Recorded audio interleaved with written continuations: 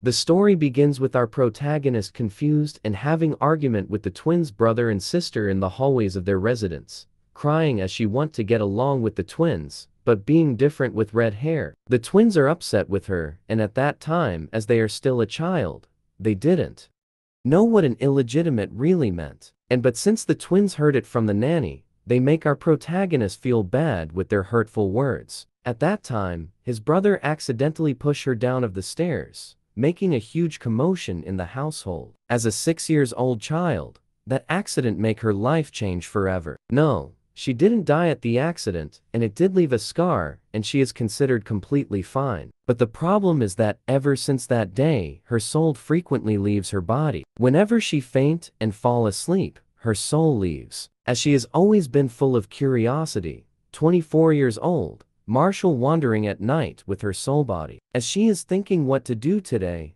as a lady with Nobel status, means her actions are restricted. But with this state, no one would notice her doing what she wanted. While wondering, she recalled what she did 2 days ago. She went to the mountain and enjoyed the bard song at the market yesterday. But then, she stopped as she shocked to see her brother sneaking out going to the gambling den again. She complained that his brother is already 26 years old and the oldest son of her family, but didn't matured yet. She have no choice but to perform her skill. Aside from separating her soul to her body, she can also possess and control the bodies of humans and animals. This skill is not for everyone. Since her brother is easily get scared, this method work well on him. She makes sure to leave a note threat to her brother before leaving to keep him from sneaking out for a while. In the window, she noticed she'd been wondering how many times she's seen the sun rise and set and thinking as a legitimate child with red hair and strange abilities. She is happy and enjoying her life in her own way. In the next day,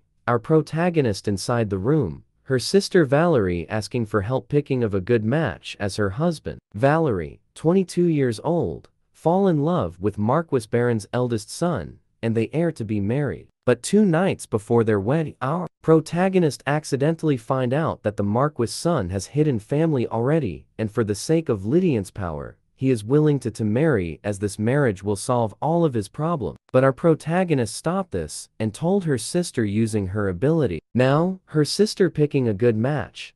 Our protagonist tell her that it impossible for her to find a man with no flaws, which shock her sister as she angrily ask her if she would just hand her to some man like a Lefevre, and if she still resent her of what happened back then. She calm her sister in thinking that maybe her parents are upset because of their 3 children's each flaws. Valerie excitedly think the upcoming party and the returning home of the soldier and encourage our protagonist to find their husband at the party. And this party unknown to our protagonist that this would start to turn her entire life upside down. At the party, our protagonist having a hard time with his heavy dress, is looking the whereabout of her sister Valerie, and she find out that Valerie forgot her and having a great time with her friends. She decided to look for food while being upset with her sister, forcing her to come but ignore her. She is looking to the beautiful cakes and pastries in the table and start to eat when they announce the arrival of the promised princess, Her Royal Highness, Princess Sash Von de Fay. Our protagonist intrigued with this girl as she is famous and brought the century-long war to end. She offered a helping hand without discriminations from both sides. Alongside with her is His Majesty nephew,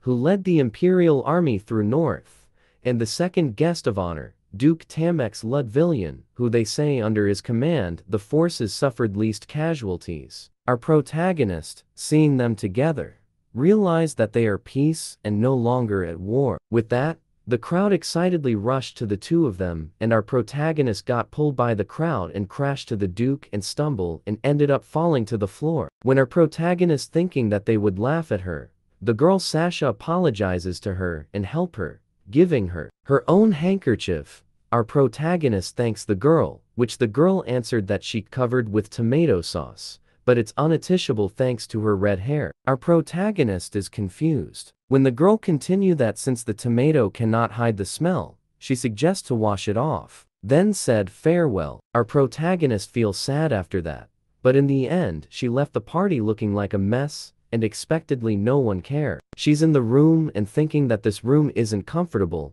and as she is illegitimate child, She don't have a room on her own like her brother and sister, and she's feeling down. Before sleeping thinking she isn't welcome. After falling asleep her soul left, and wander around in the palace, and find a room. She feel that there's a force pull her feet, and look around to find that force. Accidentally, she saw a bag and open it, but found a doll with sparkling eye. The doll has a golden fur and blue eyes, just like the people in the empire. Our protagonist thinks that this room must belong to a child, but confused since the doll is not something a child would want because of its old appearance. Our protagonist, feeling like the doll is alive, interestingly reach and touch the face of the doll. She is shocked when there's a glow and pull her inside, and in the teddy bear absorbed her soul. She doesn't know how this possible. Inside the teddy bear, our protagonist feeling uneasy that she seemed that she cannot go out in the doll's body. While make a noise that the owner of the room asks who's there, she frees hearing the man's voice. When she thought that child is the owner, when it's turned out it is the hero of Northern War, known as the Ice Wall, Duke Tamex Ludvillian.